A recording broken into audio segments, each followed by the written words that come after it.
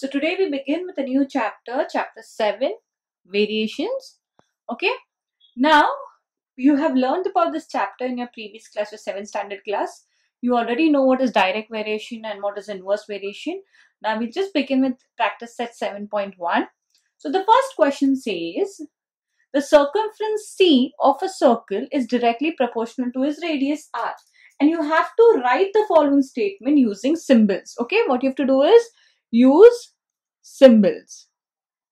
Symbol of variation. Okay, this is your question basically.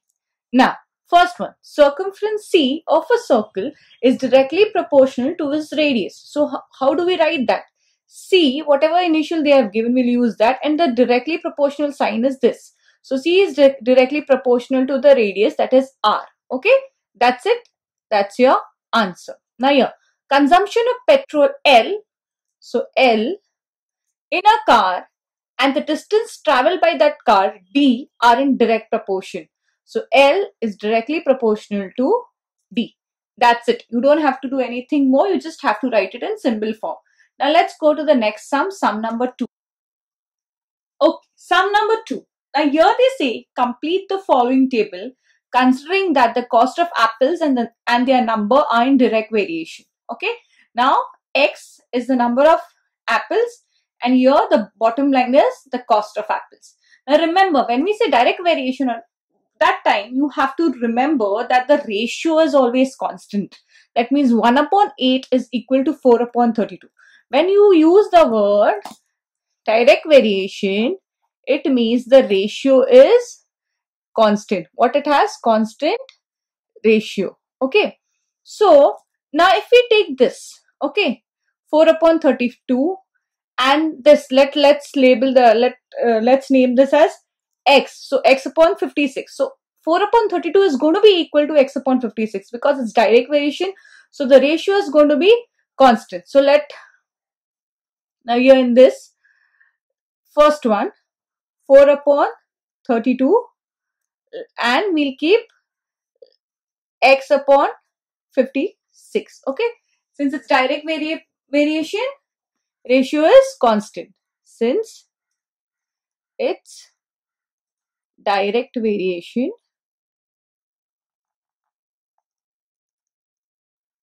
ratio is constant.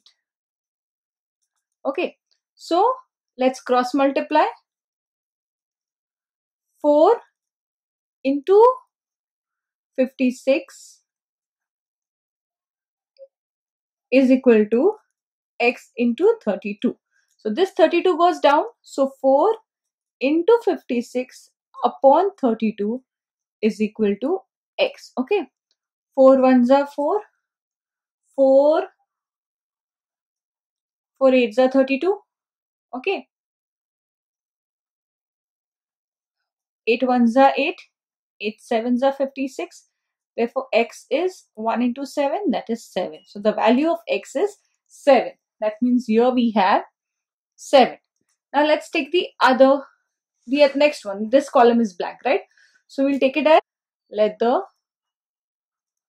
unknown number be X. Okay, let's do the second part. Look here. You have 7 upon 56, 12 upon dash.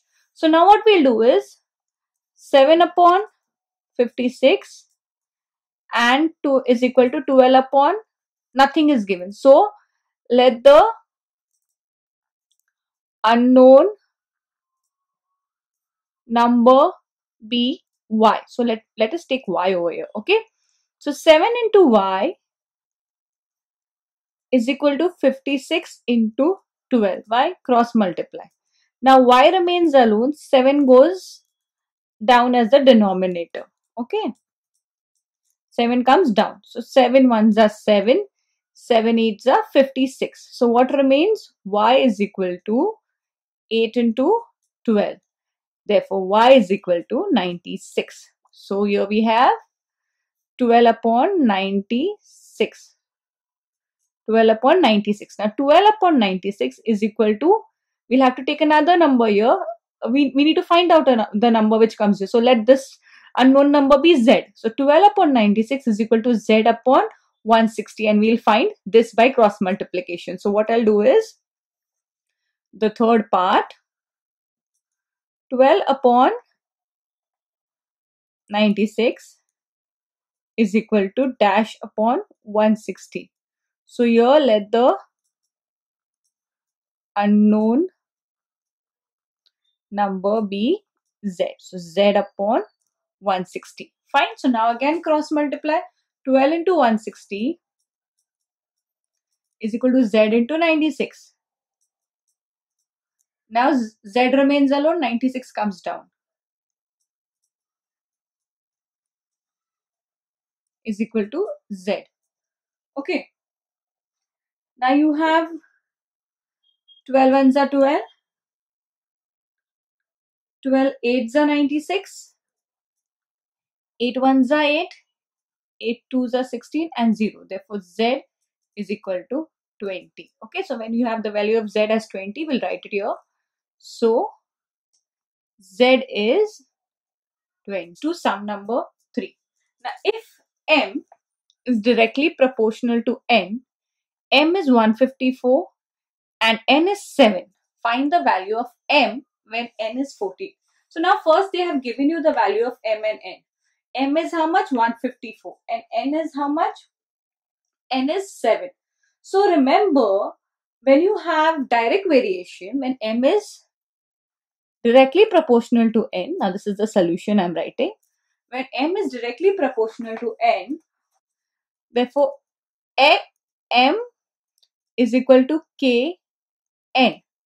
K is constant. Okay, this is the equation of variation. Now let's find out the constant. How much is the constant? Now what is the value of m here? 154. Let's put 154 in place of m. And k is how much? We don't know. N is how much? 7. Okay, this is for the first one where m is equal to 154 and n is equal to 7. Here you have this. 154 is equal to k into 7. So now k remains alone. 154 upon 7 is equal to k. We have to find out the value of k, right? So in order to find out the value of k, substitute the value of m and n. M is 154, n is 7. 154 upon 7. 7 ones are 7. 7 twos are 14. Carry 1. 7 twos are 14. So value of k is 22. Okay, we got the value of k. Now find the value of m. That means value of m is how much? If n is equal to 14 and k is equal to 22. Got it? First, what did we do? We got m and we got n. So we had to find out k. After getting k, the next statement. Find m when n is 14.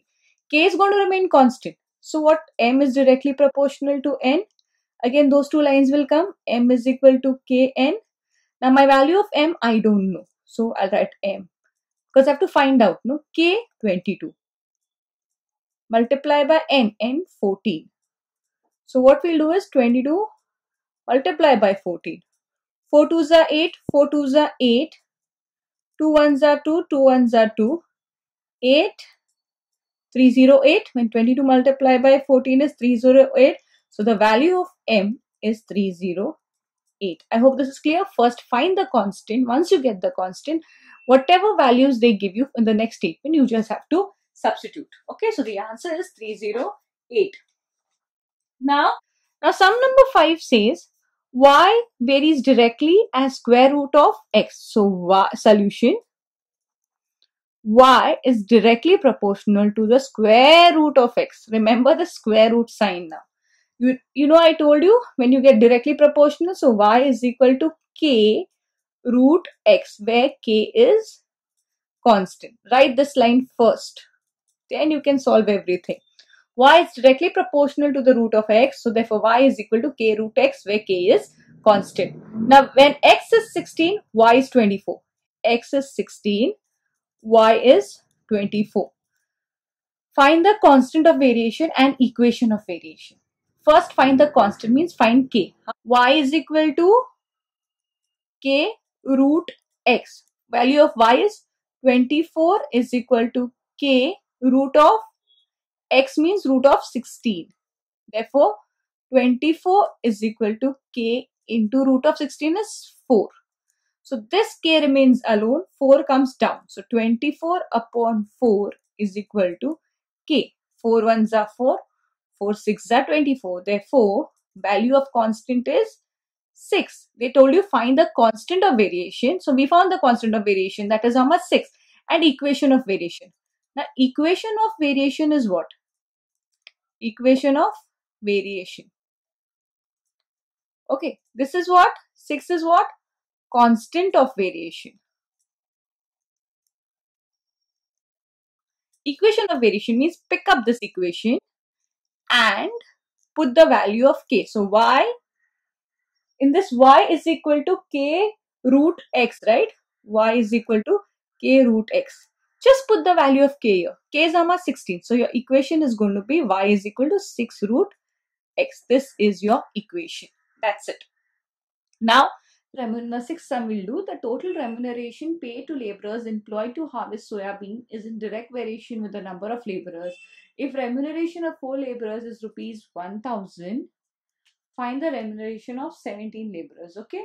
Now, in this sum, what we'll do is we'll write it in the table format like number of laborers and the remuneration paid, and then we will solve the sum. Okay.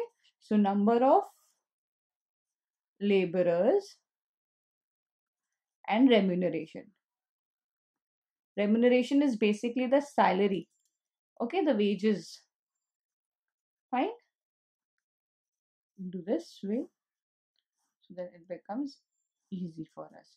So if remuneration of 4 laborers is rupees 1000, so number of laborers 4 and remuneration is 1000. Find the remuneration for 17 laborers. We have to find how much 17 laborers will get if 4 are getting 1000. So let the remuneration for 17 laborers be x. Fine. So this is x. Since it's an example of direct variation, they have told us here in the question itself that it's an direct variation. So it's an example of direct variation. Therefore, ratio will be constant. That means 4 upon 1000 is equal to 17 upon x. This ratio is equal to this ratio because it's an example of direct variation. So we'll write it that way. 4 upon 1000 is equal to 17 upon x. Now cross multiply. So 4 into x is equal to 17 into 1000. Now you have to leave x alone over here. This is multiplied. It comes here. It becomes divided. So x is equal to 17 upon 1000 divide 17 into 1000. So x is equal to 17 into 1000 divide by 4. 4 ones are 4. 4 twos are 8. Carry 2. 4 fives are 20. 0. So 250 into 17. So let's do it. 250. 25 also we can take, then add a 0 there. 25 into 17. 7 5s are 35. 7 2s are 14 plus 3. 17 into 2 5. 5 4. So 425 and that's 0. This 0. So x is equal to rupees 4250. So final answer, write it in statement form. Find the remuneration of 17 laborers. So for the remuneration for 17 laborers is rupees 4250. I hope it's clear to you.